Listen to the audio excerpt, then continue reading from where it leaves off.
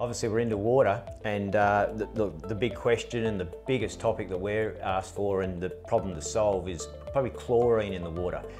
You've come across chlorine issues, and anything on chlorine pops off the top? Look, absolutely, because when we started doing our work just in the home environment, chlorine was a gas that we obviously had to look at in the air, and one of the major sources, and people don't realise this, is via the shower. Yep. Via the shower, because when you're drinking a couple of litres a day. But coming back to the shower, you might be in that shower and you're really stressed, you come home from work, you're sitting there for 5 or 10 minutes or stand there for 5 or 10 minutes and you're breathing yes, litres and litres and litres of air, which is rich in chlorine, because chlorine forms a gas in hot water and under pressure, which is what a shower is. Brilliant. Almost like a perfect little gas chamber. So our biggest source of chlorine is probably coming, for most people, from the shower. Right. And then secondary from what we drink, and that goes in the food and other things. We've known about this for 50, 60 years. Right. It's been questioned. Now, I do want to take one step back though and say chlorine added to water is essential. Yes. Because if we didn't, we'd have all this waterborne disease, and we'd have and foodborne disease and so on. We have a lot of people, like what happens in third world countries when floods or there's a tsunami goes through, and the biggest thing is getting water bottles or water to them urgently. Right. So getting clean water, and chlorine is the simplest single way to do it en masse. Right. It's cost effective, and governments look at that in the end. However, chlorine in water also poses health problems longer term. Right, yes. And when you consider something like I described, the shower and or drinking water, and you're doing it every single day. Yep.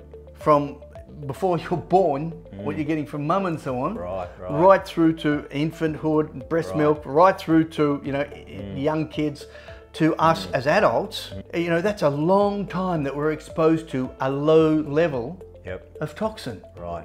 And all the studies overwhelmingly show, first of all, that the chlorine, which is a very interactive molecule. Yes. It's what you would call a free radical kind of. Most people would know that. It's an oxidizing agent. Yep.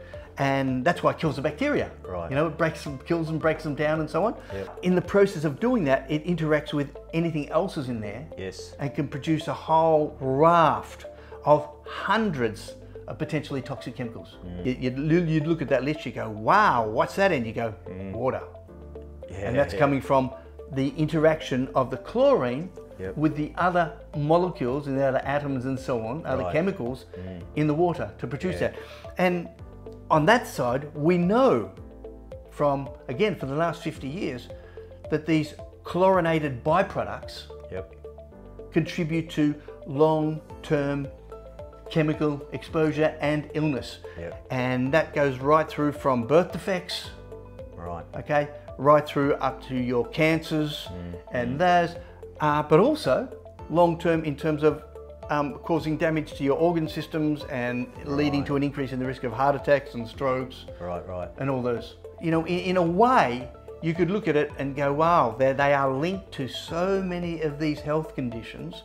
Where do we start? Right. I note, because I've watched other doctors in YouTube videos, and I note one doctor in particular, and he says when you have a shower and the water goes over 25 degrees, when you hop out of the shower and you're feeling a bit dizzy, it's not because you've had a nice shower in winter, it's because you're half dead. And I have trouble getting people to understand that, but I appreciate it, and we can look back and listen now. Well, look, you're breathing that in. Yes. And that, it's a volatile chemical, which means that it likes moving around a lot and fast. Right. And so it easily absorbed into the lungs, easily goes in, but even in the lungs, we all have everyone's heard about the microbiome and you've got a lung microbiome. Of course, you're breathing in lots of chlorine, and therefore you're getting that in there. Destroying, damaging, right. And no matter what, whether it's a little bit or a lot, you're doing some damage.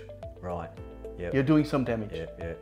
The bottom line, we need to get the chlorine out. Yeah, we do. So we need it in the water, in the mass systems, but we need to take it out before we consume it. Beautiful.